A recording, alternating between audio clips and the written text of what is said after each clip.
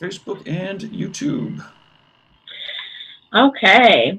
All right. Good morning, everybody. Welcome to Guyton's Reinventing the Tattoo Community, a place for tattooers, apprentices, and collectors to unite under all things tattoo. We encourage that you join in these live stream events and real-world events where we offer an option with connecting with each other for the better.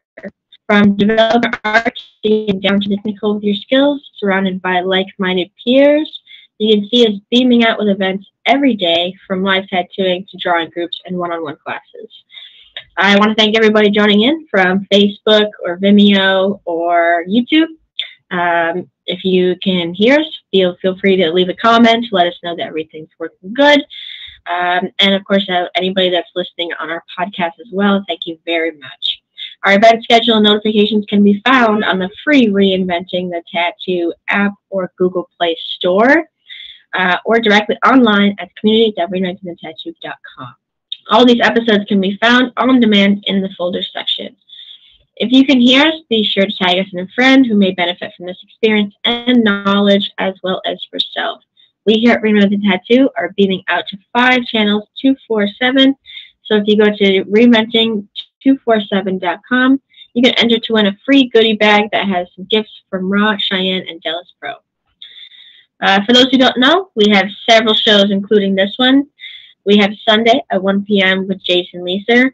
It's another drawing group where you get to go on and draw with him and hang out. We have Sunday at 9 p.m. the Tattoo Weekly Show with Gabe, Lauren, and Jake Meeks of Fireside, where they talk about all things tattoo and go over these past week events.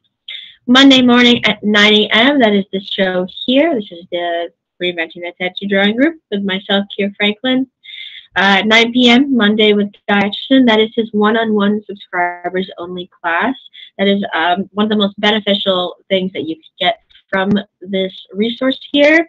We get to sit down and draw with him, and he goes over your work, and you get to talk about things, ask questions, and you get to learn a lot of things to excel all of your art skills here. Tuesdays at 10 a.m. with Ricardo Sturdivant. That is his drawing group. He talks a lot about composition and the way that you can view things from outside structuralization. Wednesdays at noon is the Tattoo Now show with Gabe Ripley. Thursdays at 10 a.m. is with myself again, Keir Franklin. I do the Thursday morning fundamentals class. If you are introduction to art and how it relates to tattooing, and you want to learn it a little bit more, or if you've been doing it for quite some time and want to learn some new terms, then feel free to come join in at 10 a.m. Eastern Time. Thursdays at noon is the Tattoo Collecting Podcast with Fawn Baker and Jordan Rukas, and much more content from Andre Malcolm to BJ Betts at courses.reinventingthetattoo.com. Thank you to our sponsors as well, the WorldTattooEvents.com, updated tattoo events around the world, which I think is so useful for anybody that is a traveler, like I want to be myself. It makes it for an easy experience as to who is canceling and who is still going on and what shows are going on and all that fun stuff. Thank you to Raw Pigments at rawpigments.co, an acrylic-free vegan pigment company that is absolutely amazing. I have nothing negative to say about them. I love their pigments very much. I had everyone in my shop start using them, and they kept saying how it's just the most saturated pigments they've ever used. So feel free to check them out at rawpigments.co. We have dermalizepro.com, helping tattoo clients around the globe. Gabe Ripley from Tattoo Now at tattoonow.com, helping tattooists for 25 years now and continuing to do so with so many resources and websites and all that fun stuff. And of course, GuyAtchison.com, we need to thank him. You can find his machines, prints, paintings, books, for if you want to give a gift to another tattooer. They have many resources there at GuyAtchison.com. And of course, thank you to our affiliates, EcoFriendlyTattooSupplies.com, Apprenticeship Diaries, and Fireside Tattoos. And of course, our real world events that are happening for next year, ones that are upcoming. We have Hell City next May. Next July is River City Tattoo Invitational. Next October is Paradise Tattoo Gathering. And I know Philadelphia is coming up soon in February, and the Explore Tattoo event as well, which I think is so rad. If you'd like to host, go to management at reinventingthetattoo.com. Definitely looking for more people to host things and put on more shows and all that fun stuff. But feel free, everybody, to start joining in. Let me see all our comments here. Good morning to Caroline Evans. Good morning to Bruno. Good morning to everybody that is here and viewing this today. I do apologize that I've been out the last couple weeks here. We had Thanksgiving, and then I unfortunately got the Rona. So better time as ever to explain the experience, right? So I had gotten it at Thanksgiving, and I think I started having symptoms like Thursday, Friday, Thursday. So like 4 days later, I started having symptoms, and my symptoms being that I lost my taste and smell, and other cold-like symptoms, sneezing, runny nose, coughing. Vaccinated, so it wasn't as torturous of an experience as it could have been. But I think I definitely knew I had it before I had it with the no taste and smell. I think that was an absolutely weird experience to go through, to be able to drink lemon juice like it was water, pretty much. So I had taken the last couple of weeks off due to that, but we are back on. Starting this week with all of that stuff. And we have everybody here on Facebook as well. Good morning. Asking, where am I from? I do apologize, I did not mention where I'm from. I am being out of Western Massachusetts, and it is very cold. So it's very cold and very rainy. And Today I am working on some tattoos for the week. Sundays and Mondays are the days to work on all tattoos that are upcoming for the week so that I'm most prepared. So I'm actually doing right now a very basic line of this girl that wants a ring of mushrooms around her kneecap, which is oof. So right now we have just the basic structuralization of it. I will show here. She wants it in full color. She wants both knees, and she does have previous tattoos already. She has other colored tattoos, so it does not very nerve-wracking for me as far as how she's going to take it. And if you hear a lot of rustling, that's just my cat. He's very excited for some reason. But that's what we got there for right now. Basic structuralization of her kneecap and kind of getting everything in line there. The process for this. And I really wanted to try those 3D model type things that are going on. I was hoping that Jason Leeser would join us today because he knows a lot about that technological stuff. So I wanted to ask him a whole bunch of questions about those 3D models. But for anybody listening out there, I definitely want to ask if you guys have started using those and drawing up your tattoos that way, or how you've been able to scan the body pretty much to make a 3D model of the client. I've seen so many videos and a lot of tattooers that are doing it themselves, and it's absolutely amazing. Caroline Evans says, New Jersey can't figure out if it's supposed to be winter or spring.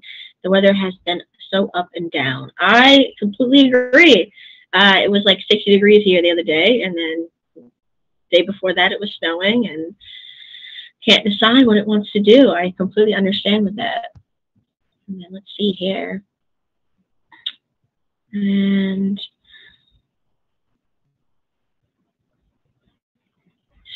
then on Facebook we have here, I'm a slim guy and I don't work out but want to get tattoos.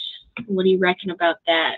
I mean, I've tattooed lots and lots and lots of slimmer built people, and I mean, as far as I don't know what you're so much like worried about as far as like pain wise, placement wise.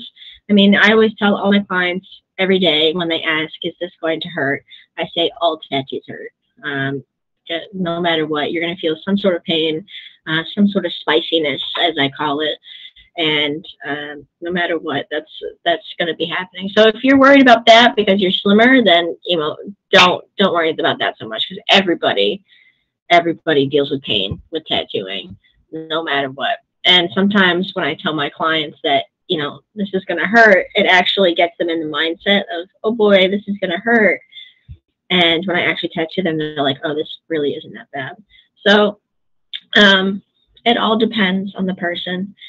I've had some people take rib tattoos like champions, and then I've had some people take wrist tattoos like I'm sawing off their hand. So that's it's all on your own personal experience and perspective of it.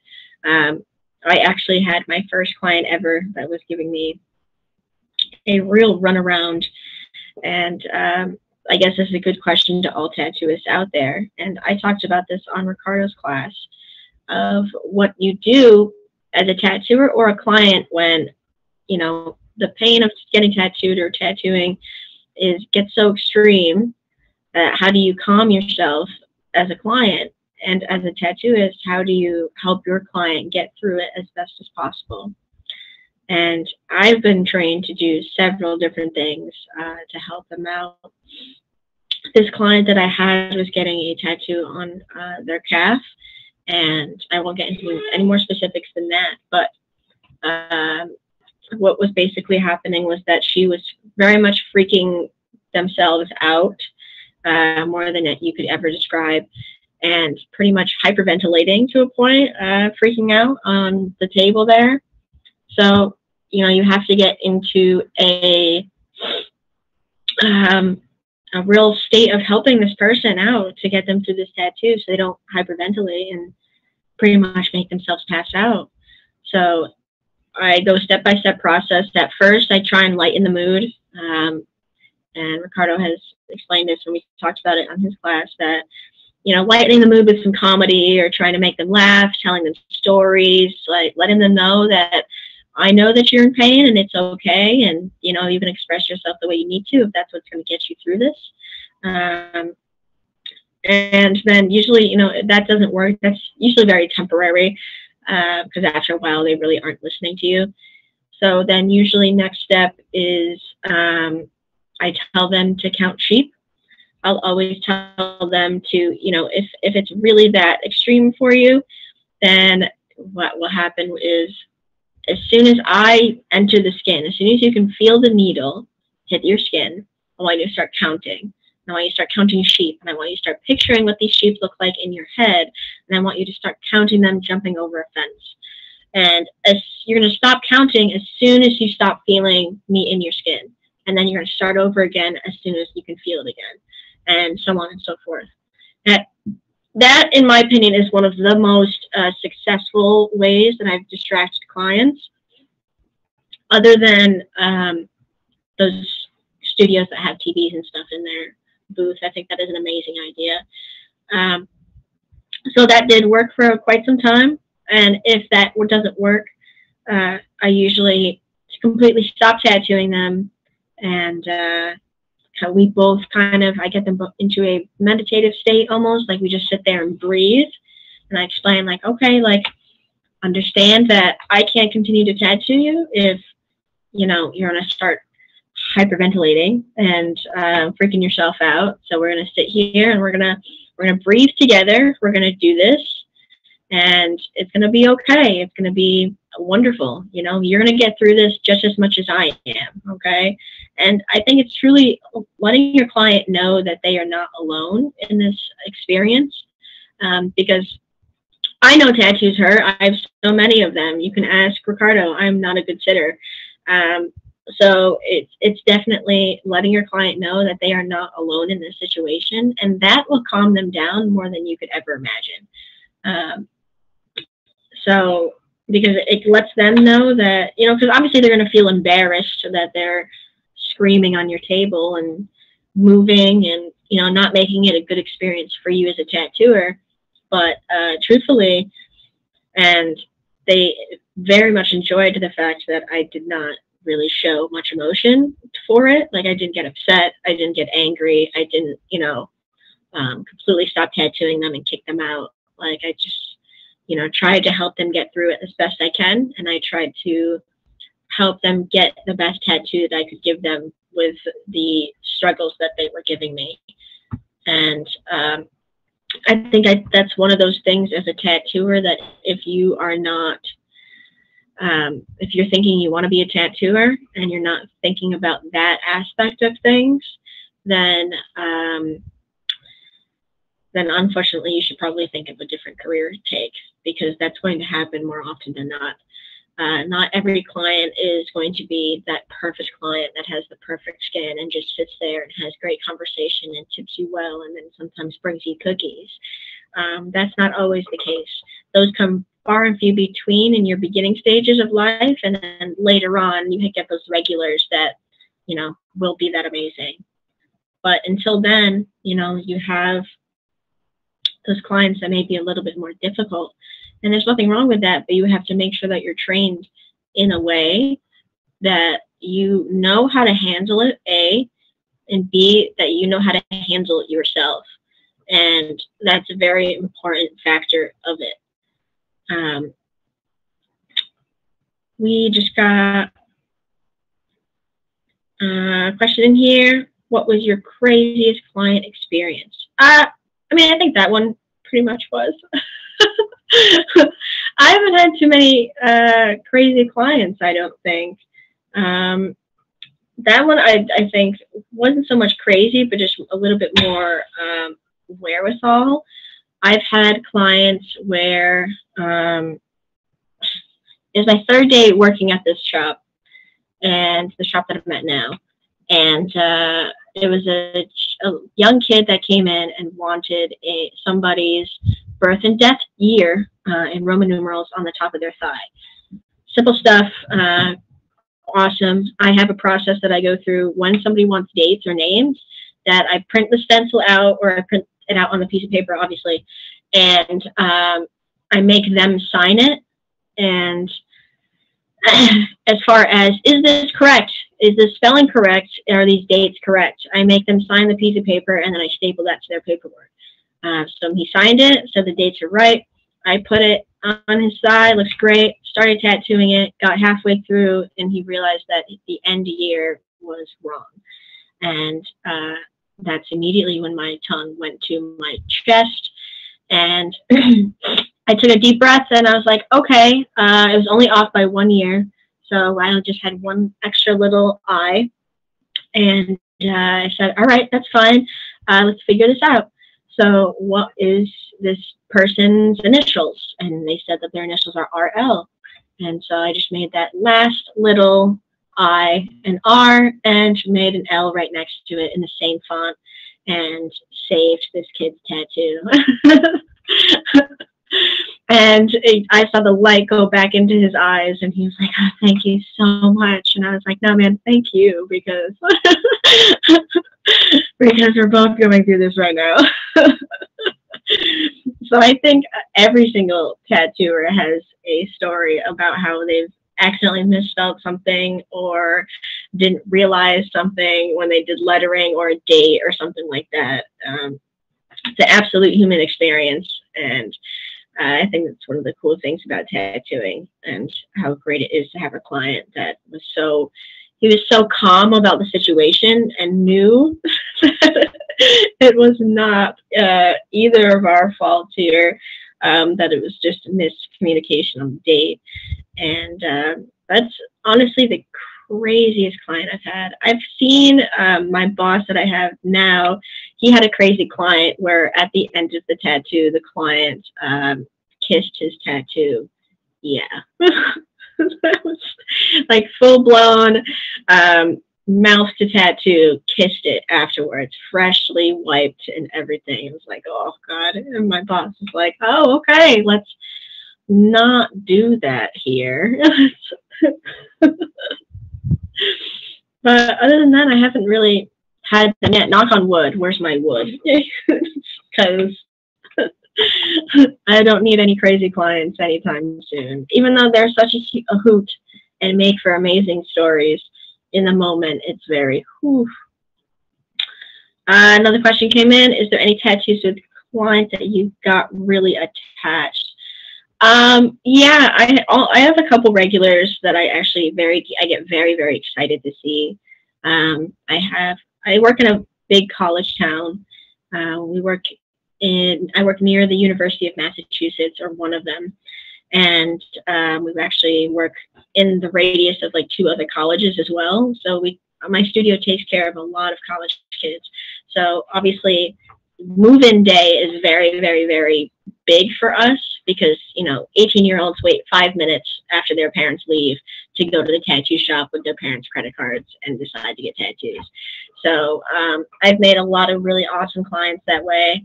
And I have 3 girls that come in religiously every 3 weeks to come not only get tattooed by me, but to just come hang out and love coming to the shop and seeing the environment of the shop and knowing that they feel at home at the shop. I have a couple that comes in, like I said, every 3 to 4 weeks to get tattooed. They always want like smaller stuff, but they're slowly getting pretty filled up. And I think building those kind of relationships is one of the coolest things about tattooing. Not for nothing, all the crazy clients and the clients that don't really sit the best and all that fun stuff. But at the end of the day, it's really those clients that come in religiously and just like want to hang out with you and genuinely enjoy the environment and are really, really cool people that you really love to hang out with. But as far as the attachment part, I'm only attached to one piece that is on a really good friend of mine. It's a giant Spirited Away tattoo, and I love all things Studio Ghibli. So his tattoo is really, really touched my soul. And he loves it too, so it's absolutely amazing, but he has not been in quite some time. So it gets a little nerve-wracking. But I'm not one of those tattooers that is doing giant back pieces yet, which I'm sure is more attachment sort of to having them come in more religiously, or when you don't see them for like half a year and you only have like just the outline done, you get a little nervous. You're like, are they ever going to come back? So thanks for sharing. Yeah, absolutely. You may have to help me out with pronouncing your name correctly, just so everybody knows. I don't want to say it wrong. I have a name that also can easily be said not wrong, so I don't want to be disrespectful and pronounce it wrong. So if you could help me out a little bit so everybody knows who you are that is commenting here, that would be absolutely fantastic. Let's check our YouTube and everything like that. Say good morning to everybody. And oh my gosh, we have Melissa. Oh my God, Melissa, I didn't know you were here. Why didn't you say something? Normal quiet lurker. That's me. Hi, Melissa. Thank God. I thought I heard somebody ding in. I'm doing great now that you're here. Fantastic. Oh boy, thank God. I was like, I'm running out of topics. It's always easier when there's 2, right? It really is. It's very difficult to just sit here and be like, yeah, so like today's Monday. It's like, yeah, we know it is.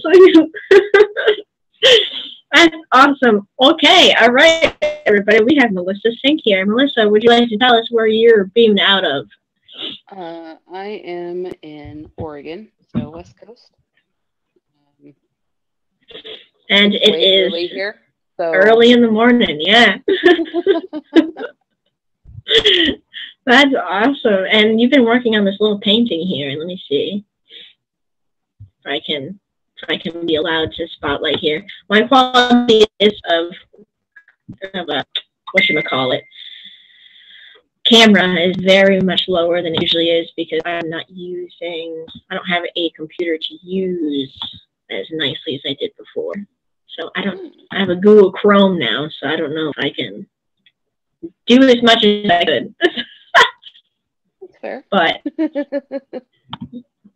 you've been working on this painting for a hot minute. It's looking like it's really coming along. It looks amazing. Thank you. It's nowhere near finished. Nowhere near finished. All right. What do you got to do to it so far? I have no clue because I don't start these things with an actual plan. I just kind of keep going. Okay, so like, do you have like an end result in your head and you're like, I'll figure out how I get there? Or do you just have like a general idea of what you're looking for and then you kind of search for it? I get the basic composition laid out and then I have fun. All right. Wow, I feel so technical now. I usually will like do a whole rendition on the Procreate and then stencil it on the canvas and then like get all technical with application, and oh gosh, your idea seems so much more fun. You know, if it were client work, that would be different. I would have, you know, some sort of plan, some sort of more than just layout, but painting I try to keep very loose and very freeing, because that is my happy place when my brain is stuck on other things.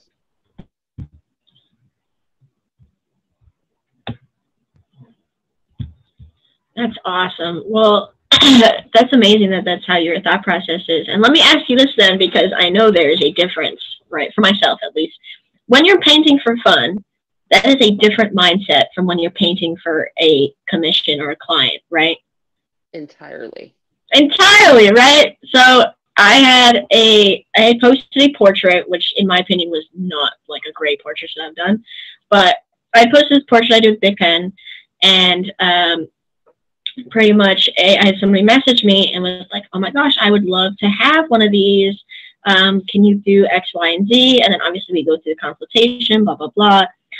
But I had let them know that like what I had posted as a portrait was a general practice. Like there's many mistakes that I can witness in this, and yours is going to be much more technical and, you know, completely different process of things.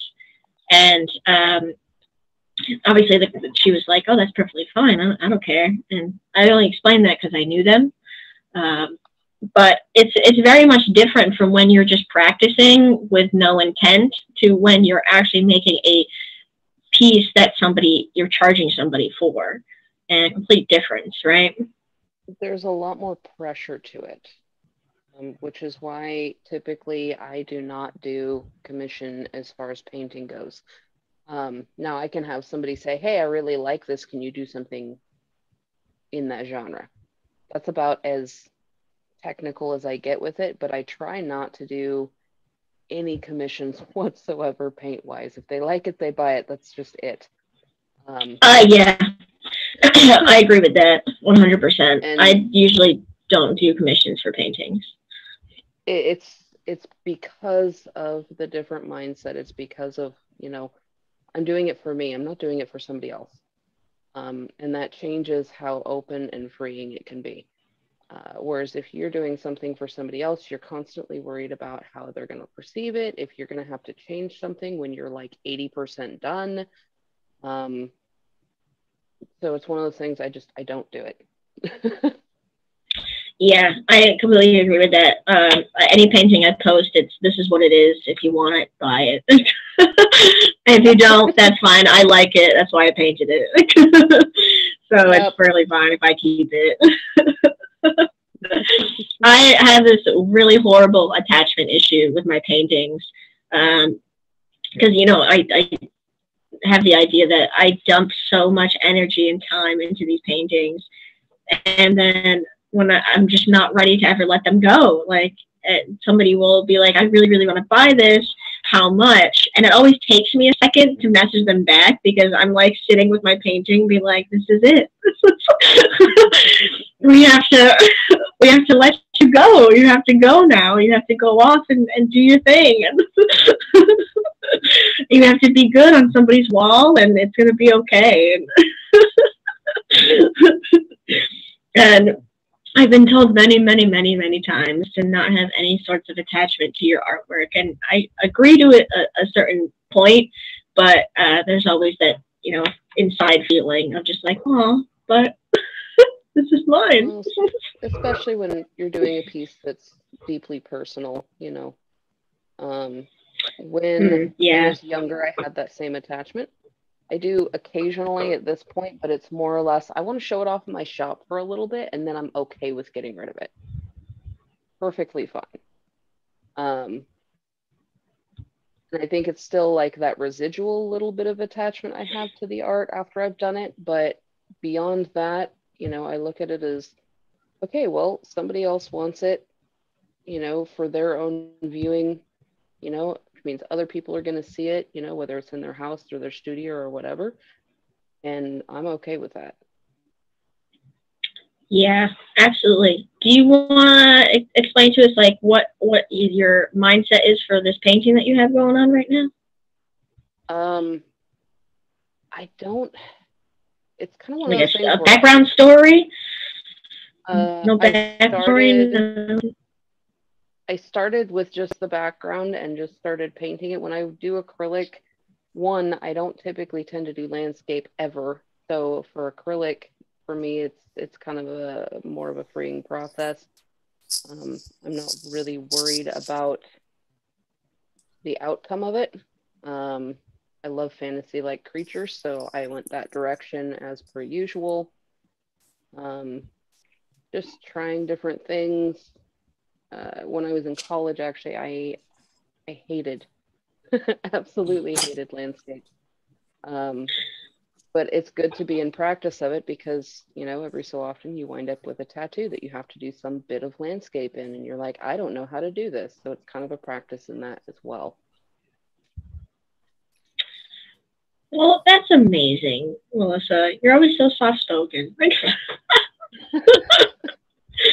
And for those who don't know out there, it's a funny story that Melissa actually took a class with my boss that I am working with right now, right before he hired me. And I think partially that is the reason why I got hired. So thank you, Melissa. I made that decision before I ever knew who it was. Yeah. I just thought that to this day, I just remember him coming into my booth and being like, hey, man, do you know a Melissa? And I was like, Melissa who? And he's like, Melissa Sink. I was like, yeah!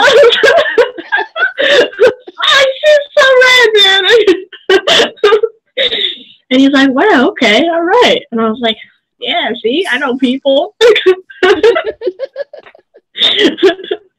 Well, we got the man that is a legend. We got Ricardo Sternman here joining us with his giant painting. What's up, guys? Good morning. Good morning, Ricardo. How you doing, buddy? Pretty good. How about you? Good, now that everybody's here. Yeah. Much better now. Much more relaxed now. I know. Whenever it's just you by yourself, you're like, panic, fear. I'm just sitting here having heart palpitations. Like, all right. So, what are we going to talk about? I'll make my life way more interesting sounding. Yeah. I watched The Simpsons last night. Right? Oh, yeah, so everything's going pretty good. That's awesome. What are you working on today? Well, I have tattoos to do today, but I figured I'd jump on today and work on this painting a little bit while we're hanging out. This is a painting for my son for Christmas. It's one of his favorite musicians. Nice. So, yeah. It's all acrylic. I heard you guys talking about acrylic earlier. I think I got about 5 hours in on this so far. I'll probably try to wrap it up next couple days. There's gonna be more layers and stuff like that to it, like some graffiti kind of layering to it, where you can see some of the other paintings that might be underneath, different sections of other paintings and stuff like that. So I think that'll be fun to do that with the glazing mediums and the and working with acrylics to make it look kind of like an oil kind of effect. So it'll be fun. I like your contrasted colors you have there, bud. Thanks, I appreciate them shits. I like that red and green, that complementary palette you got going on, buddy. That's amazing. One color jumps to the other one, right? Yeah, exactly. Like we'll bridges. feed off each other. Yeah. Yep, exactly. Yep. So it's pretty still fun. Think it needs I think it needs a little teal, but that's okay. There's actually, believe it or not, there's actually teals underneath some of these greens. Oh, beautiful! See, here you have it. That's amazing. See it closer? Let me see if you can see it closer. Oh yeah, I can actually see the teal and stuff there. Yeah. Yep. Fantastic. You've been doing a lot of like color studies with portraits, like that one that you posted with the pens, the like color portrait you do with the pens. Yeah, it's been pretty fun. You know, before this year, actually, I guess I would say is that like I would kind of just grab colors that I thought would make sense, you know, with no reason or anything like that, no intention behind it. But like this year, I've been being a little bit more intentional about what the colors that I'm choosing to use and where I'm trying to use them, and it's been pretty fun to explore that path, that intentional path. You know what I mean? Yeah, learning anything new in art sometimes is terrifying, but once you get a grip onto it, it makes the road a little bit easier. Right. Exactly. Yeah. Well, fantastic. 'Tis the season, right, for paintings. Like, yes. It really is, isn't it? 'Tis the painting season. Yep, this is painting season. I've painted more now than ever before. And we have a question here for you, Ricardo. What's the painting about? If he can elaborate. So I guess more so what the musician is, and it's your son's favorite. It's an artist named Juice World. My son really digs him. A lot of younger kids, a lot of younger generations into it. I hadn't heard about him until my son started bringing him up, and I guess he really gets into it. You know what I mean? So I've been trying my best to like open my mind to a lot of different things. So like I've been delving into his music and stuff like that, especially for his painting, trying to find ideas for the illustrative part of the painting, like what elements I'm going to put into it. And I think what I'm going to do up here is do this like globe that's kind of melting down into his dreadlocks and stuff like that, and kind of coming off into the bottom of the painting. I don't know if you can see the bottom of it, but it's like kind of dripped. So I'll put more. These are like just water, real thin water acrylic right now. And I'll go through and start doing some of the skulls and his necklace and stuff here pretty soon. But I'm trying to bulk up all the big parts right now. But eventually I'll go through and intentionally draw some paint drips and stuff like that, or paint some drips. Goodness, I can't talk today. And then we're gonna do I'm gonna do some butterflies and stuff like that, kind of going through, and a halo up at the top of where his finger's at, up there at the very top, like he's drawing a halo in the air. It's a lot of like from the subject matter will be from a lot of the lyrics and stuff like that in the songs and stuff. And do some like outer space stuff like that. So it'll be pretty fun. Does that answer the question? Awesome. Yeah, I think so.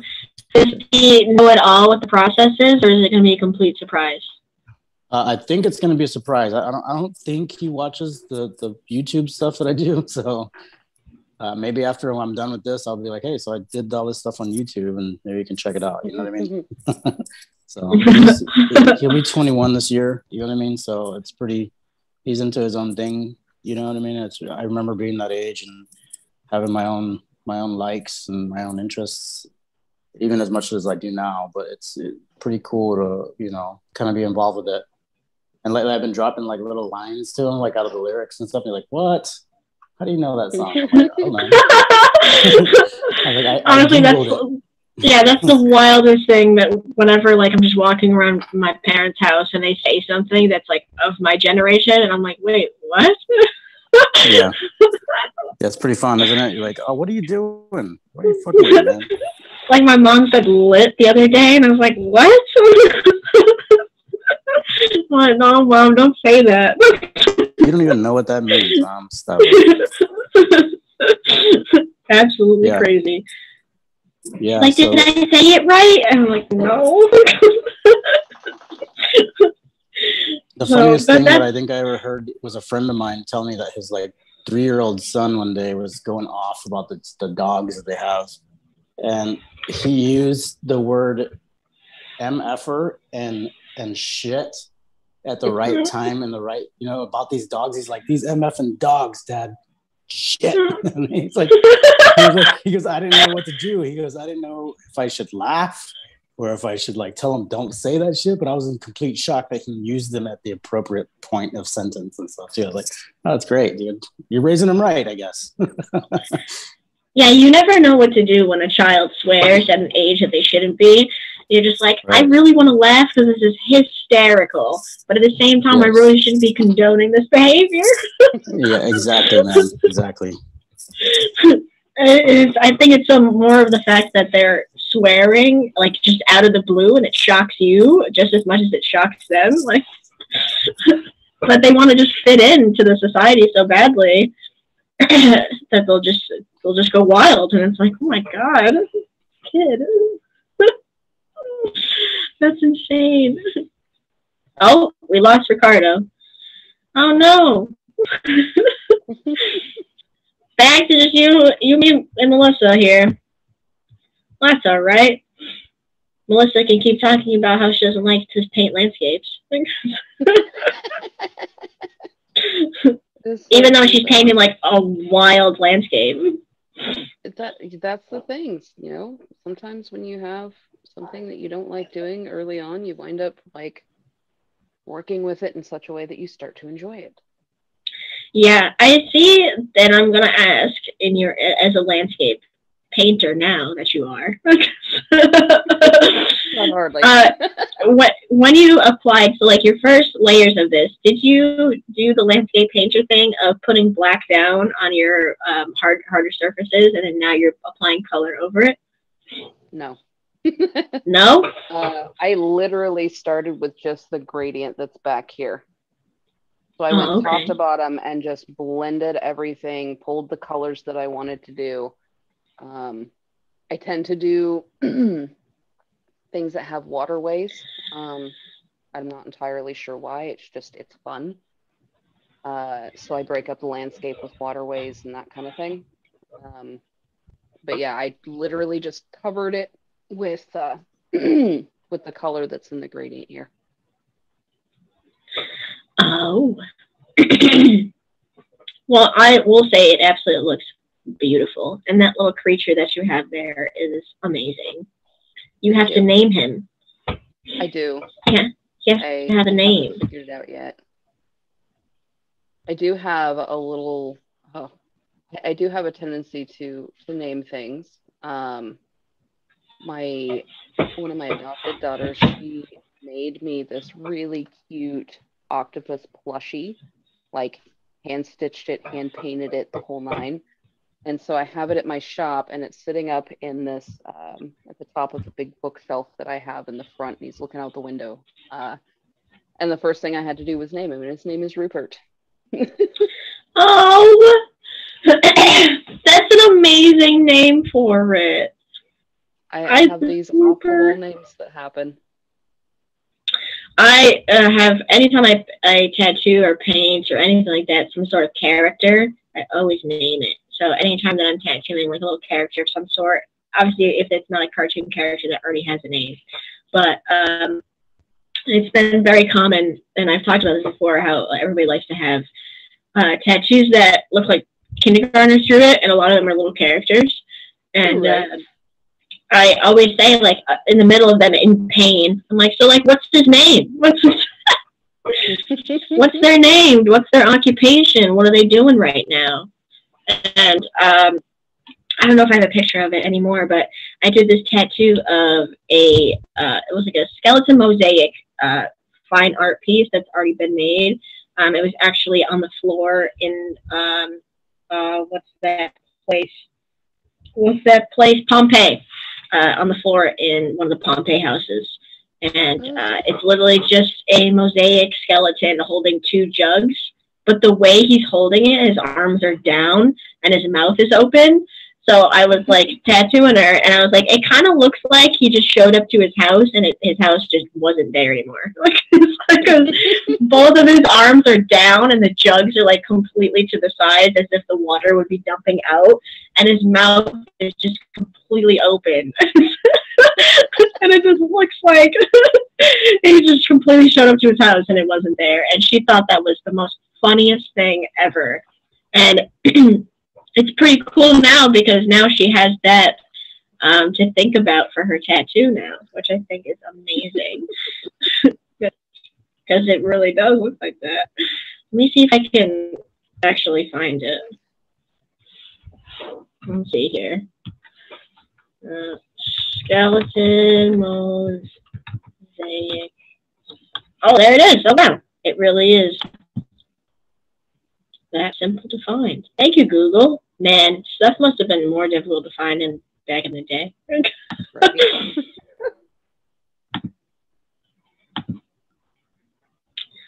That recorded a trip to the library and all that stuff, you know, back then. All right, can you see it, kind of? Let's see here. Yeah. Yeah, so this is a little dude I tattooed, but like just the I don't know why he's so funny looking, but he just looks like completely that he just showed up to his house and it's just not in existence anymore. It has that expression of that one moment where it's like, what am I walking into? It's like, wait, what? It was just here. What are you talking about? I just went to get water for 4 minutes and it's not here anymore. What are you talking about? Utter confusion. But I do that with a good majority of my character tattoos. I love doing that. And that character that you are drawing here, it is a lion, lamb, dragon, correct? With snake tails. With snake tails. Is this something that you created yourself, or is this from like some sort of mythology of sorts? I kind of pulled from some reference and thought, you know, it'd be kind of cool to do this and this.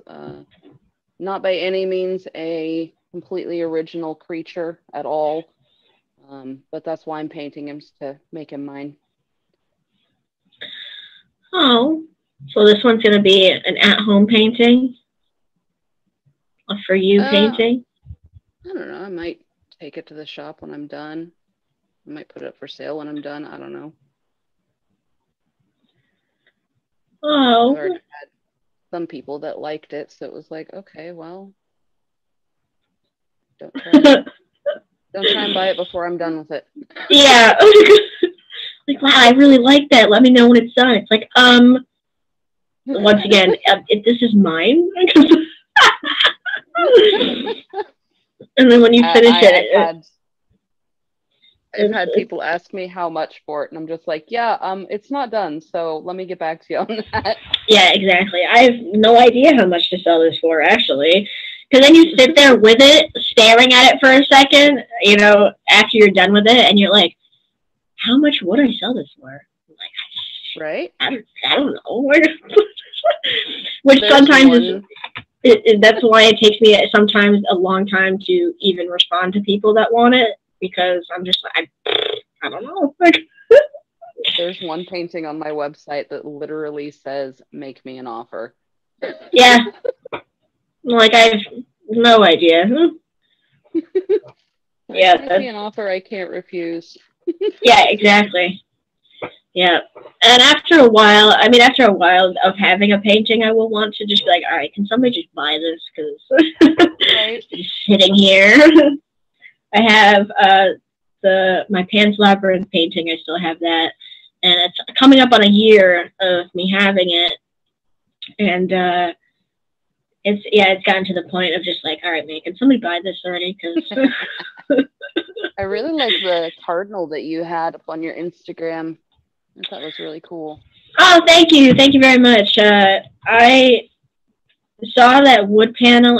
I got that wood panel at Michael's for like $4, I think. And I was like, oh, come on. That was like one of those things where you go into Michael's for like a pencil and you're walking by the wood panels and you see that and you're like, all right, I'll go get a cart. The moment you find that one thing and you go to get that cart, you know you're doomed. Yeah, especially this time of year, because this time of year, Michael's has like one of the greatest deals on the planet. Like they really do have good deals. So it's almost like you have to ignore Michael's during the holidays because your cart will just be full of things. Any art supply store, you're just like, come on, but there's so many good deals, and it starts at like Cyber Week and then on from there. And you're sitting there going, come on, really? Yeah, I think so, and this could be, if you do know this answer to this question, I used Gemvar on that cardinal, and it was my roommate's Gemvar, and I've never used it before, and she's like, yeah, this stuff will really bring up the saturation. I've seen the videos of it, of people like pouring it on, and like it looks amazing and everything like that. But when this dried on this painting, it left like very foggy streaks on it. Oh no! And I'm like, that's not supposed to happen. I was like, so I don't know if I did it wrong or used the wrong kind, or I don't know if there's like different ones for wood paneling and different ones for canvases or what.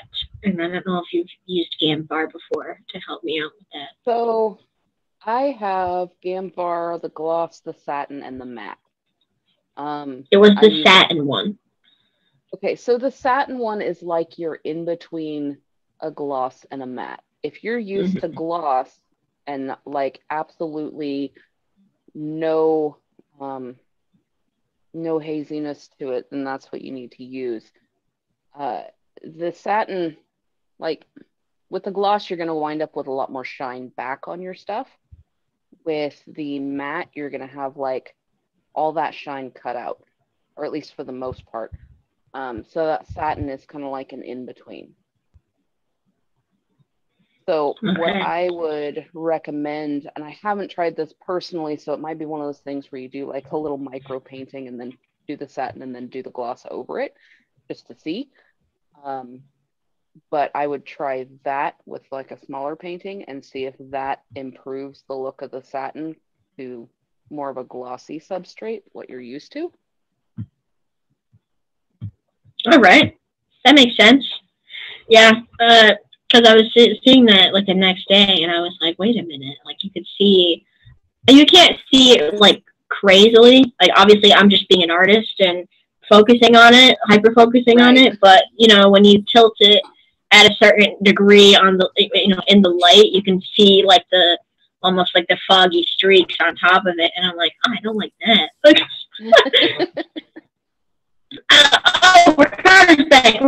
Maybe you can help me out on this. We're talking about Gemvar. Do you use Gemvar? You're an oil painter. Does oil painters use Gemvar? Can you do that? Yeah.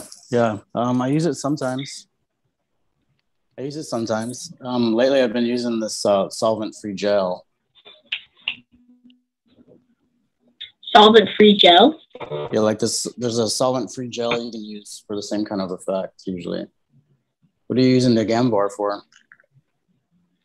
So the topic was that I used the satin Gemvar for the cardinal painting that I did.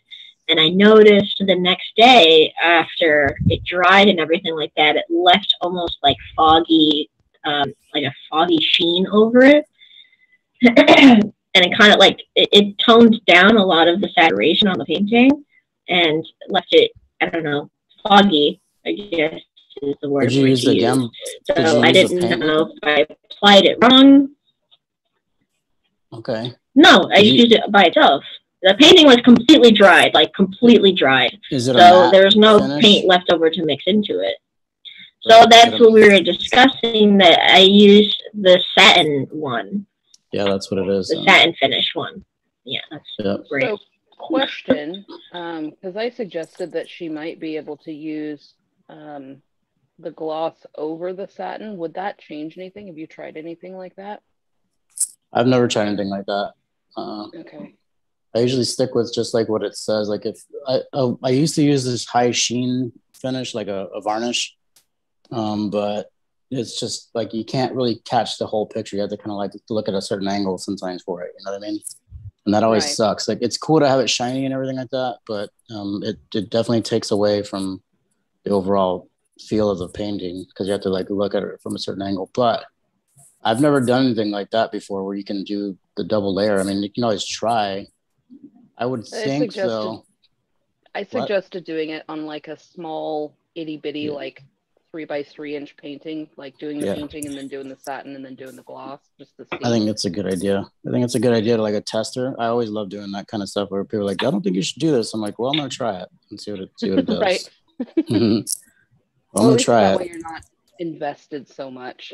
You know, a Right, little exactly. quick 3 by 3 isn't going to be as awful as, doing this painting that you've got 15, 20 hours into. Totally. Yeah, totally, man. Yeah. But yeah, the gloss finish or the satin finish is definitely gonna, it definitely says what it is on the bottle. Like it'll definitely have a different kind of sheen on it. I would think so that if you're gonna do a double layer like that, you'd probably have to like lightly sand that first layer off though. Yeah, that's a good Oh, point. that's alarming. I would think that you'd have to just take like a real fine grit kind of sandpaper and like take some of that varnish off first. I would think so because I mean, there's always going to be that undertone kind of effect, right? Yeah. I mean, it's not affecting the painting in an extreme way, but I just want to know what it is so that next time I know what to not do. But if it's just the satin finish, then I'll just have to get matte finish because I'm usually a matte finish anyway. I usually don't like any gloss whatsoever on my painting, but I'll definitely have to grab some matte Gambar and try it out. But I had just gotten, I don't know if anybody's ever used the Culture Hustle Black 3.0, but I just got myself a couple bottles of that and some glow-in-the-dark powdered pigments. So we're going to have some fun with those when they come in. Yeah, those, have you heard of the Black 3.0 by Culture Hustle? Heard of it, but I didn't know what it was or anything like that because I've never really looked into it. All right, well, I'm here to educate you.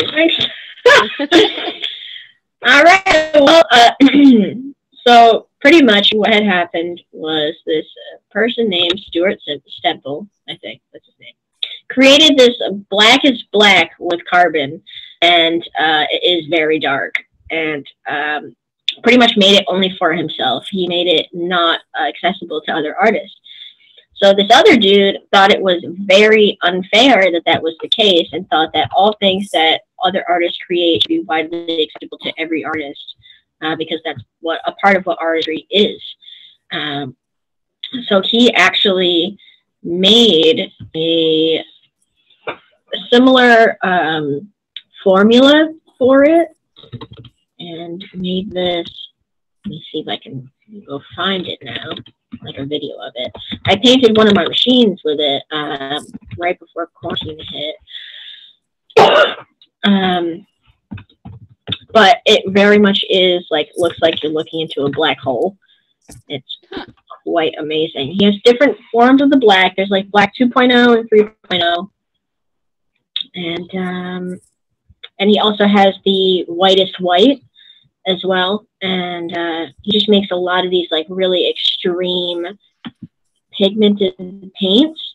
And I will say right now that using the black 3.0 is very similar to the consistency of the Max Black by Eternal. It's almost like molasses of a consistency. Let me see here if it will. I'm even allowed to show these. Forgive any noise in the background. I'm getting coffee. That's good. It's a necessity, so you're good. Right? I wish that there was a point where you could have like a little machine right next to your computer and you can send coffee to all of us, Melissa. That would be amazing. All right, so they have, let me share my screen here. See what they got. All right, so this dude's demonstrating it pretty much. Secret love. So this is the Black 3.0 painted onto a mannequin's face. And it's pretty black. Like, it's pretty dark. I don't know about anybody here, but well, it's hard to see with the filter through the lens, but or the screen, our own screens, right? But yeah, like that looks like a silhouette. It looks like one of those what do they call them? Those old vignette kind of paintings. Yeah, silhouette. That's accurate. Yeah. So he puts like a flashlight on it, and obviously like it's just black. It's insane. And I'm just one of those like little kids when it comes to new art things that I just want to try it and play with it and paint on all of it. And I think it's absolutely fascinating how dark this paint is for real. And it really is that way. And it dries matte as well. And it's just absolutely fascinating on how dark this pigment is.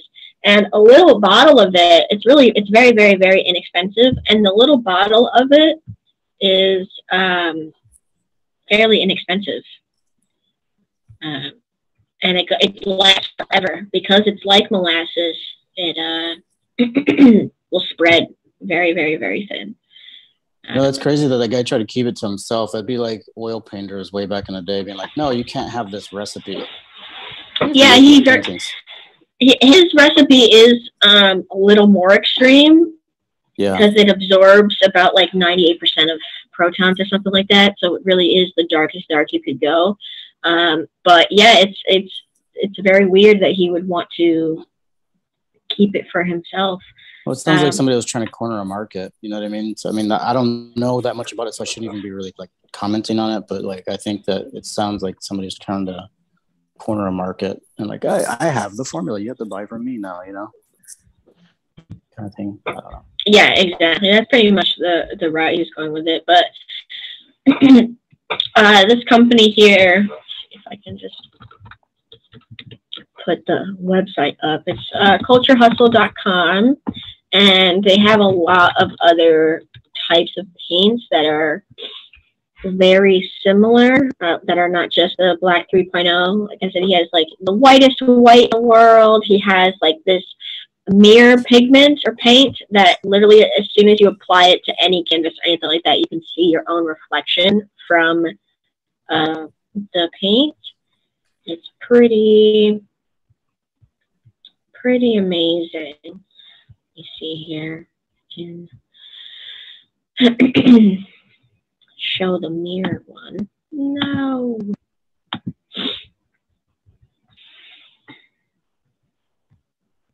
Let's see. Share my screen again. So this is the the world's mirrorest mirror chrome paint. And he has like examples here. That's like what it looks like when you're done, obviously painting it, which is absolutely wild. What it can look like when it's dried. That's insane. Isn't it absolutely insane what you can do with paint? He has powders. He has the glow-in-the-dark powders that I got. He's got the white, the absolute whitest white, world's brightest white paint. And yeah, it's pretty white. But yeah, this company is absolutely amazing. Very fun. Makes you feel like a little kid. And I would recommend that everybody go and check it out. take a gander. These are what I just bought. These ones here. These glow-in-the-dark powdered pigments, just because who doesn't like glow-in-the-dark? And the funny thing with these these paints and everything like that, on the back of the Black 3.0, it says no, not to use for hair dye or tattoo pigments, which I think is funny. Wow, really? Yeah, it says it right on the back of the bottle. So, but it's quite interesting that, I mean, obviously you have to put that on the back because there are people that would just use that in the same way. Even with the print on the back. I mean, I thought about it. Gonna use it. Well, yeah, probably. Yeah, but you're not liable now. That keeps liability off of you. Yeah, exactly. Like when you put like hot coffee cups, you have to put caution hot. Yeah, it's kind of like when you're because of that one lady that sued McDonald's. Yeah. Yeah. It amazes me how society has changed in that regard, where you have to literally put an oxymoron type statement on something so that you don't get sued. Yeah, it's pretty ridiculous. I agree with you, Melissa. It's like kind of man, it really paints this picture for us as like a culture, doesn't it? You know what I mean? Like you can look at it a couple different ways where it's like, well, this person's either money hungry or something like that, or you really are that kind of like, behind that you have to let everybody know that might burn you. Like, what the hell is wrong with you? Kind of sucks, Oh shit! Like, sorry. Well, everybody just went for a ride there. I just got this new stand and I'm trying to figure it all out. Sorry. It's all good. You should see me last week during trying to get set up. Ridiculous. No, it's okay. I completely agree. I can just literally. Oh my god, a glam core. You sound like Jason with the bougie lighting. Oh yeah. You got one? I was looking at those online and I was like, holy crap. I've had mine for like 2 years. Melissa has one. I do not have one. I'm actually waiting to. They're great. Those things are They're right really good. I like that it's portable because it's my shop light and I bring it home to do Zoom stuff. Nice. Well, every time I bought something that was, like $20, it winds up breaking within a couple of months. So I'm just like, I don't want to buy one of these for home, but at the same time, I'm like, dang it. Well, the good thing about it is that, like, whenever you buy stuff for yourself as an artist, you can, talk to the accountant and figure out that whole like write-off thing. Yeah. So that's one of the benefits of it. Exactly. Yeah, you're allowed so many square feet. You know what I mean? So yeah. do it to it, Doug. Yeah, my shop is about to get our ceilings redone, so I'm waiting to get new lighting to see how the lighting is when they get it done. Yeah, it's very exciting actually. Our shop is right below a coffee shop, and the ceilings have been before that coffee shop was Starbucks. I was very sad that I was not there when it was Starbucks, but they have a bunch of noise and stuff like that happen, but at the same time, all of the pipes for all of the coffee machines and like the ice machines and stuff like that run right above us, and sometimes it really affects the ceiling because stuff drips and everything like that.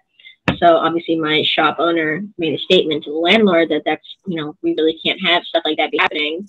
So the landlord offered to give us a brand new ceiling, completely brand new ceiling. Nice. So, you're going to laugh at this. I am right next door to a coffee shop. Isn't it the best? I'm kind of kitty corner to one too. And oh my god, is it? Small business type, because I'm in a very small town.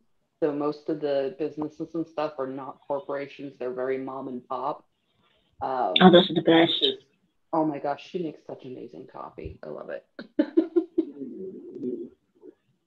As my stomach's grumbling right now. Yeah, then this is a poll then that we should start. How many tattooers tattoo within a very tiny radius of a coffee shop or right next door to a coffee shop? Like literally the population of the city I'm in is like 12,000. So it's very small. So to have a coffee shop next to me, there's, you know, if there's tattooers out in larger cities and stuff, there's almost a guarantee that there's going to be one very nearby. Huh. Yeah, especially if you're in like a college town, like like Cardo and I work in, you're gonna have coffee shops galore.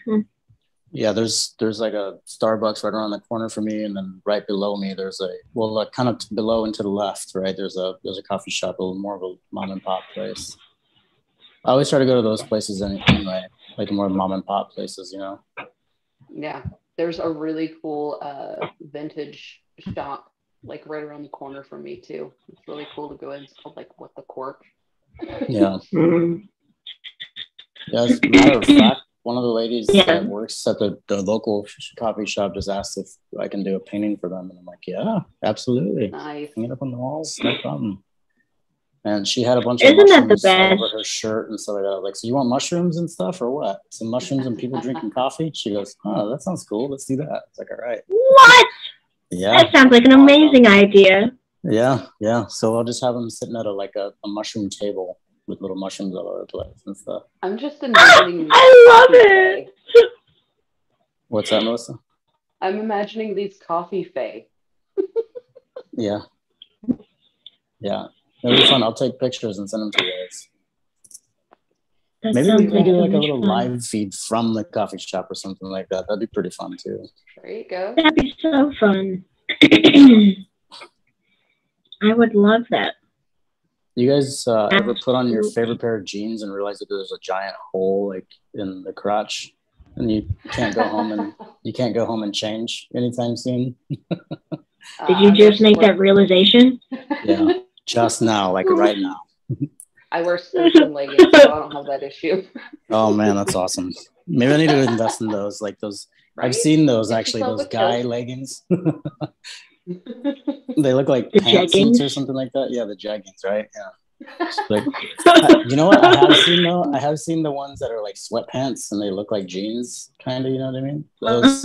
Jeggings. I think I might have to look into those for sure. Oh, those are joggers. Those are so comfortable. They fit just right. Do they? Oh, absolutely. We have Atomic Ink Jackson says, good morning. Neil Foster says, hi. Hello.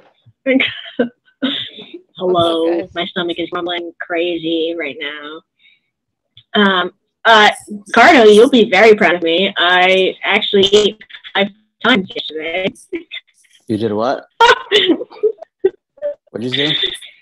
I ate 5 times. All right, good for you. I had 5 meals. All right, good. And it's about time. Just like how you always have like 3 breakfasts and 4 dinners. Yeah. Yeah. Yep. I was like, wow, like Ricardo right now. Yeah, man. Second breakfast is always better. Every time this guy was at a convention with us, he goes, so like, when are we gonna eat? All the time. And he goes, we just we just ate, bud. He's like, no, man, that was a snack. That was a snack. It's time to eat. And Jason always look at you with like a weird face. He was just like, what? Yeah. Exactly. Like, Ricardo, we just left breakfast just now. It's like, yeah, but like the walk from there to here. Exactly. Yep. Oh my God, we have Bruno. Hi, Bruno. Hey. How's it going, everybody? Hi, bud. What's going on? Bruno. Good morning, Bruno. How's it going? Chilling here, ready to go. Getting ready for my appointment in like half an hour. But just wanted to join in with a little coffee, say hello. Hello. Is that a Mandalorian mug? No, not this one. I do have it, but no, this is like a surfing one. Oh, it kind of looks like a Mandalorian mug. Maybe I just really wanted to be a Mandalorian mug. He's got the baby Yoda mug. I remember that. Yeah.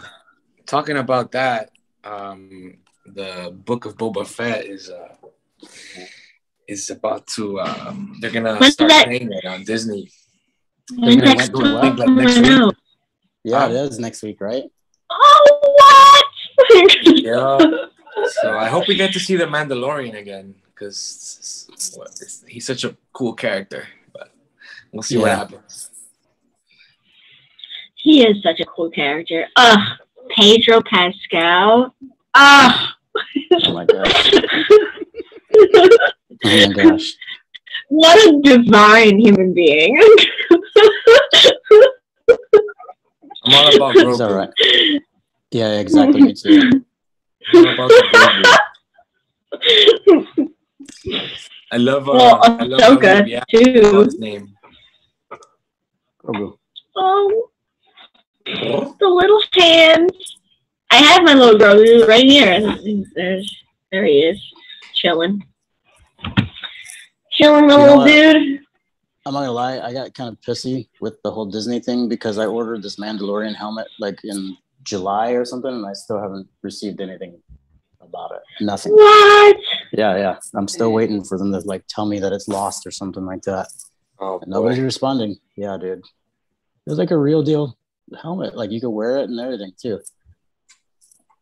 But we did see Mando walking around in Philadelphia though, so that was pretty awesome. Oh my god, you got so awesome. Hyped for that. Dude, I was like, there he is. Look, there's Mando. Yeah, dude did it right. He did, man. He did. I guess he was one of the tattooers from one of the shows. I can't remember which show it was, but he's one of the guys that got on the shows and didn't last all the way through or something. I don't know. There was a few of those booths there where they were like the tattoo masters or something, or the ink masters. Right. Yeah. Yeah, we did see a couple of those. They're really cool. What's that, Miss Lo? I've met a few of those guys that are actually really cool. Yeah, that's awesome. Yeah, every single one of them I've met so far has been super humble, super down to earth. It's like totally different from what they portrayed on show. Yeah, just refreshing, to be honest. Absolutely, I agree with you completely because, I mean, if you talk to those dudes and you get to hear about some of the process, I know that, like one of the on the application when you first sign up, they pretty much tell you right away that they can use your likeness however they want to. You know what I mean? And you're kind of signing away that right for them to be able to portray you in the dramatic way if you have to be portrayed in a dramatic way for the whole ratings. But it's interesting. But yeah, no, that dude is pretty cool. I talked to him for a hot second, told him nice fucking, nice outfit. I said that helmet's got to go with everything you wear throughout the week, right? And he's like, ha. Of course, you got to put a dad joke in there. Yep. Love it, man. You should have tested and asked him to take his helmet off to see if he was a real Mandalorian. Exactly. Oh my god, what if it was Pedro Pascal the whole time? That would have been awesome, dude. I've seen those videos where on like some of the Comic-Con stuff that some of the guys that play the characters, they'll walk around as the character. You know what I mean? Like I think Mark Hamill was actually walking on in a stormtrooper outfit one time. Oh my god, I would leave my pants. I would literally start crying, like hyperventilating. Like I don't even know what I would do. Yeah, but so here's the thing. So like, if you were to see him, would you say "May the Force be with you" when you left, or would you just be like, "Thanks, Mark, take it easy"? I mean, depending on what kind of person I wanted to be for his perspective. Yeah. I don't honestly. I think about meeting anybody that I look up to in any sort of way. Like I think about the first time I would meet Teresa Sharp. And I don't even think I'd say anything. Like I think I would just like mumble, and just like yeah, I made it for you. Oh come on, Carna, you gotta say that story now. Man, okay. Well, all right. So like, I went and painted with Jeff Gogoy in Oregon at one of his classes he had for like learning how to oil paint. I hadn't oil painted before ever. And I was in the class with them, And he took a look at one of my paintings, and he's like, came over to me and talked to me about it. He's like, I really like this painting. You did a really good job. Blah, blah, blah. And I was like, thanks. I made it for you. And so, you know, I was just like, what the fuck did I just say? Jesus. But yeah, it was pretty fucking funny, man. Like he kind of looks at it and he looks back at me and he goes, thanks, and then walks away with the painting. Yeah. So I'm just gonna hop in real quickly here. It's fun to hear the conversation, but Okay. to the point of like being nervous when you meet people. At Off the Map, when we had lots of guests come through, it was an opportunity for people to freak out like all the time. And one of the things that we ended up, whether it was good or bad, getting in the habit of is when people were applying, you know, we would allow the party to go on as long as they wanted, right? And what that meant was that if they turned into an asshole after 6 drinks, we would find out before we hired them, not when we're out drinking with Bob Tyrell or somebody who's stressful. I mean, not that Bob's stressful to drink with, he's great to drink with, but people would, you know, again, get nervous and stuff. And at one point somebody was like, did you go get beer boarded? And I was like, oh my God, part of our interview process has a name called beer boarding. What are we doing? I don't know if we lasted longer because of that or if that's why we don't exist anymore, but It's an effective system. It's a truth teller. Yeah, exactly. Blue, London. Oh, cutting Gabe out. yeah, he's getting real choppy. I had my invitation, and I was like, "How are you? Here you go. I have a show. Gotta go by." And I ran away. That's pretty much it, dude. He talked to me. Yeah. Oh, shit, he talked to me. Yeah. One last story about Jeff. The first time I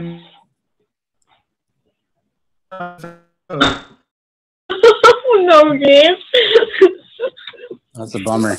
You were getting real choppy, bro. It must have been 20 minutes. Am I slideshowing or something? What's going on? You were you're cutting out real hard. You're getting a little choppy there, bud. Sounding like Robot Gabe. We'll have fun. We'll catch up in the future. Sorry about that, Gabe. So I think it's every single person here has at least one story of fanboying out or fangirling out at somebody that they've, you know, looked up to, and they see them in person. They're like, holy shit. Like me with Jesse Smith at Paradise Tattoo. Like both of you boys know exactly how I was feeling the entire weekend.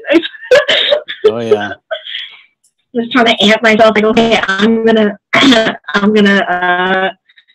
introduce myself. It's going to happen. It's going to happen. I'm gonna introduce myself. It's fine, guys. Look it. I'm gonna go do it, guys. It's gonna happen. Go for it. Let's see it.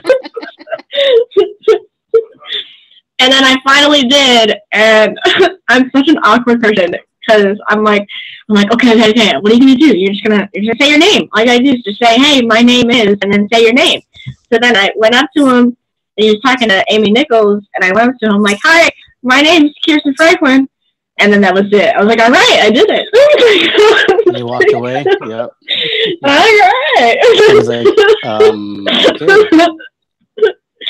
And I didn't walk away. I just stood there.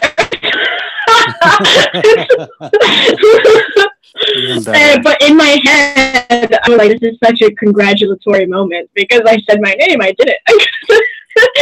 And he was just like, so, like, you tattoo? And I was like, oh, yeah, that's right. I do that. I do that. Yes, yes.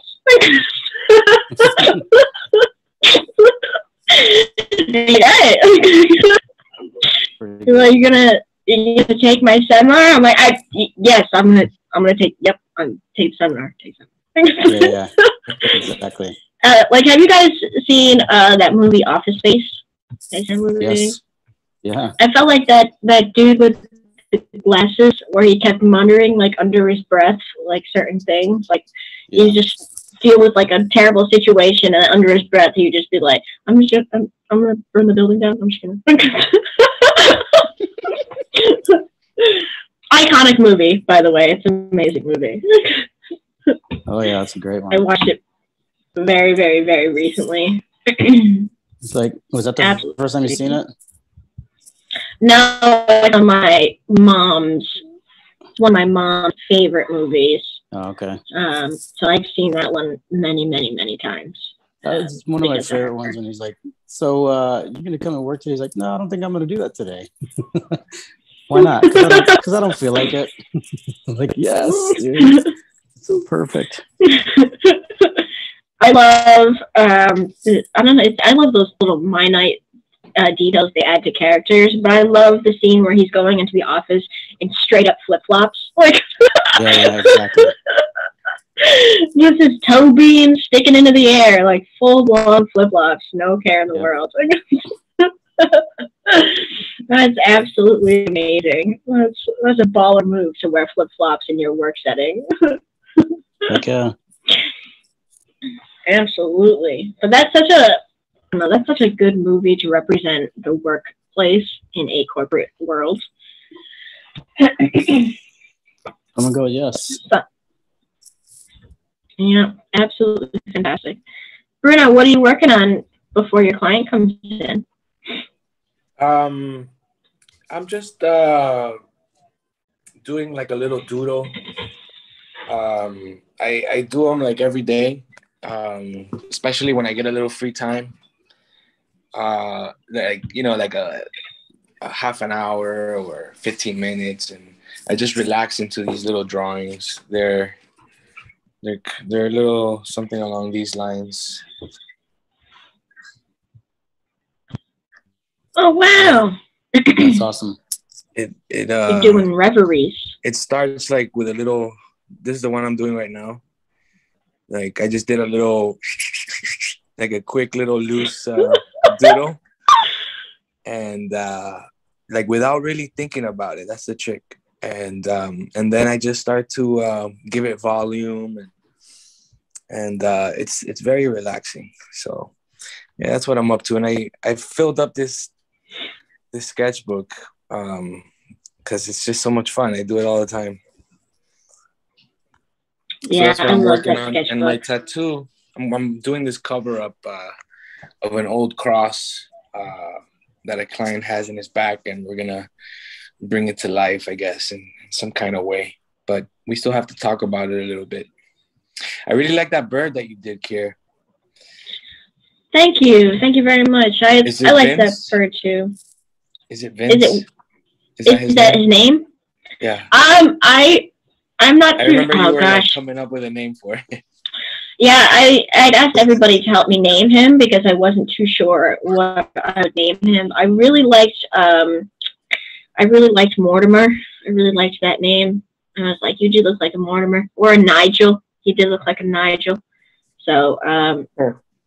I think that's around what we're going to be naming him. But I just sold him 2 days ago. So. Oh wow! Congrats. I'm going to do some final cleanup of the sides and ship that out and get that going. It came out so nice. I wonder Thank if you. it's hard to sell it for you? No, actually, I kind of knew that it was going to go pretty quickly because everybody has like that spiritual connection with cardinals and how cardinals are like the sign that, a loved one is near. So I kind of knew that somebody would pick it up, especially with the holiday seasons around. I felt it would be nice for somebody to have a portrait of a cardinal. But I really wanted to do it for the whole Crayola aspect of it. I was really trying to go for his process of painting. And the way he does birds and stuff, I was trying to go a similar route. It was kind of just a master study of a bird. But with how well that came out, I think I'm just going to continue to do birds for a little bit. I loved it. Yeah, it was a good one. Thank you very much. It was very tiny. It's a very small painting, probably like the size of my hand. I'm trying to stick smaller. It looked bigger. Yeah, I can't do big right now. That's one of the things that I think is important to mention too, is that people that are looking to get better at painting, it is good to start smaller. for sure. Like you think that you would want to do some bigger paintings because of the brush control thing, everything like that. But actually, like you can learn a lot about brush control with like small paintings, you know, because you can combine a certain amount of space, right? So it actually works out pretty well to do smaller paintings, I think. Yeah, and it feels a lot better when you do a smaller painting, and then at the end of your session, you see how much you actually got done, and it's like, oh my god, it's like done. Yeah. Or even just To where when you do like a completionary standpoint. Yeah. Exactly. And like, you know, and like you said, it's less anxiety and stuff like that too. Yeah. Yeah, but also like it shows you like the minimal amount of brush strokes that you really need to kind of achieve an effect that you're trying to, you know, look for, that you're trying to like you know, illustrate or make legible. Yeah, I completely agree with that. Absolutely. Especially when you have like a nice system to go with, and I just tried to set myself up with that painting so I didn't have to think about like the composition so much. I was just painting it. So I could focus really on the technical aspects of, you know, applying paint down. And I really enjoyed doing that bird. So we'll continue to do birds. I have one more wood panel before I actually pick up some more that I'm going to gesso and sand today to get ready. But usually it's like a 2-day process. 1 day fully just get prepping the wood panel and sanding it and drawing it. And then the next day I had to be painting. Too much work. I'd be like, oh, I just want to paint. That's why I like the smaller paintings too. Yeah. I have a tendency to go overboard with panels. But I usually get them when they're all like the imperfect stuff. But I also have a tendency to like gesso 6 or 7 of them at a time. Nice. Like, okay, I'm gonna do this. I'm gonna do all of these right now. Right, exactly. Yeah, that's a good system. It really is. Instead of doing one at a time, because then it's already ready to go. So, yeah, Melissa, you're really adding some real color to that dragon lamb snake foot thing.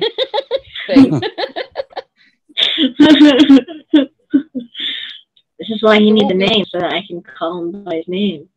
Right. It won't be predominantly blue, but I'm trying to like do the glazing to get all the background colors out of there. Oh, glazing is so fun. I love, that's why I like doing wood panels a lot, because you're like, and I noticed that when I was painting that bird, that when you paint on the panels, you're almost glazing the entire time, because those paints will soak into wood, and, you know, then you're just left with that very light opacity painting that you just put down. So the entire painting process is literally just glazing the entire time. Have you used those heavy body acrylics yet, Melissa? They have not come in yet. What?